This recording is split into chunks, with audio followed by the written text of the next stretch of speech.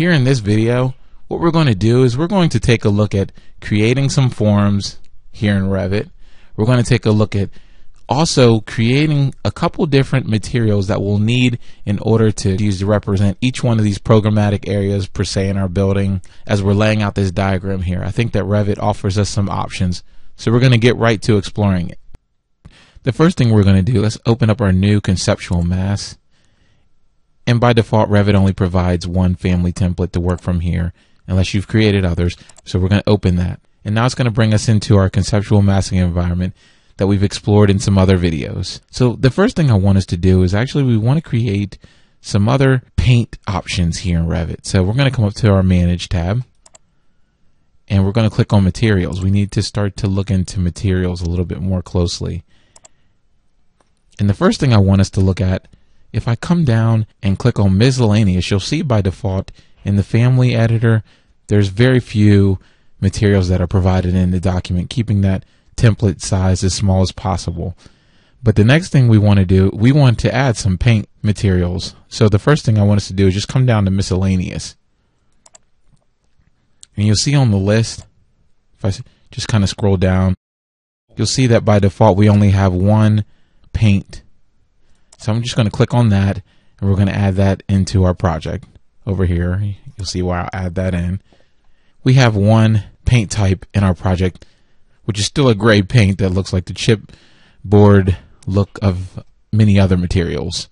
So the first thing I want us to do is we're actually going to go ahead and duplicate this. So I'm just going to right click on it, and I'm going to duplicate it, and I'm going to right click again on that new paint type, and I'm going to rename it. And let's just put a color in parentheses. We're going to give this a red paint, and I'm just going to click one time to complete the renaming there. Now the next piece that we want to do, if you look over here in the Family Editor that works alongside of this material browser, the second piece, we need to actually click on Appearance here. So I'm going to select on that. And for Appearance, we want to go ahead and find some of the color.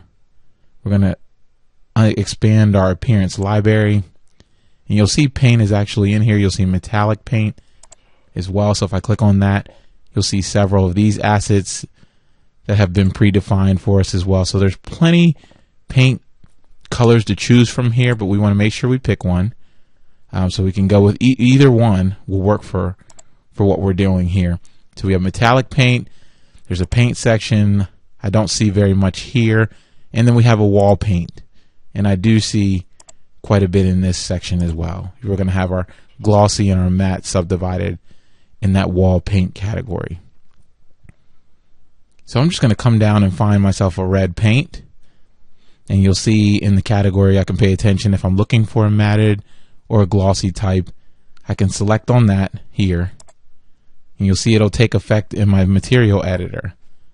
So now we've assigned an asset here.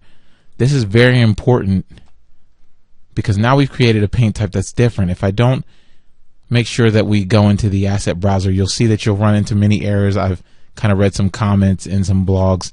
People are having some problems in specifying different paint colors. So the next thing I would do is we come back and we're going to deal back with our Family Editor menu once again. So next thing I want to do is just come back up to the graphics, select on that, and make sure that we check our Use Rendered Appearance. This is important if we want to see in just shaded mode. I'm not sure why this isn't by default already checked for us, but what this does is it allows us to see the colors that we've picked for the materials in just shaded mode. We don't have to wait until we've rendered a particular view to be able to see how the rendered appearance is going to look. We can see it in shaded view. So I'm going to click Done for that.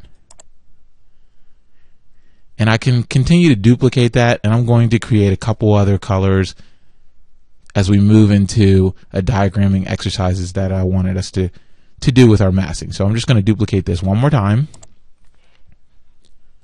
I'm going to click on my duplicated one, click over here to edit to bring up my material editor. I'm going to click on the appearance to bring up our asset browser, and then I'm going to select, if this is going to be a blue, we can go ahead and select some sort of blue here. So I'm going to just come up here and pick a cyan color and assign that to this color here.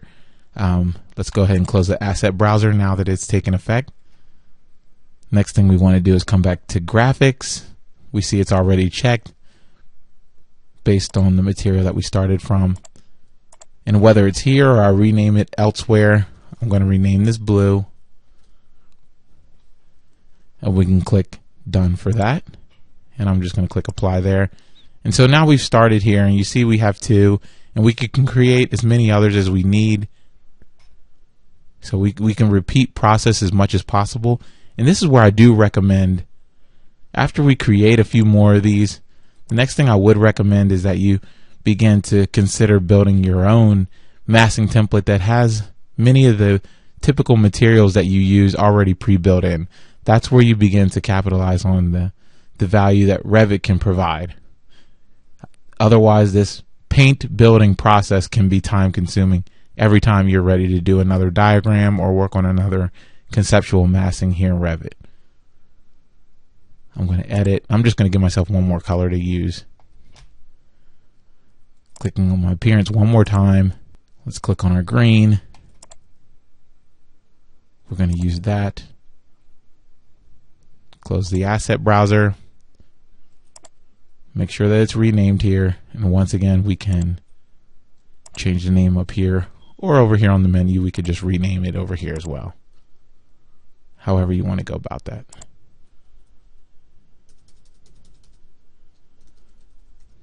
Now we have a green paint color as well. So let's click OK for that. If you have found the demonstration here today on the Smarter Architect YouTube channel to be helpful for you, please subscribe. It takes a second, and I would greatly appreciate it.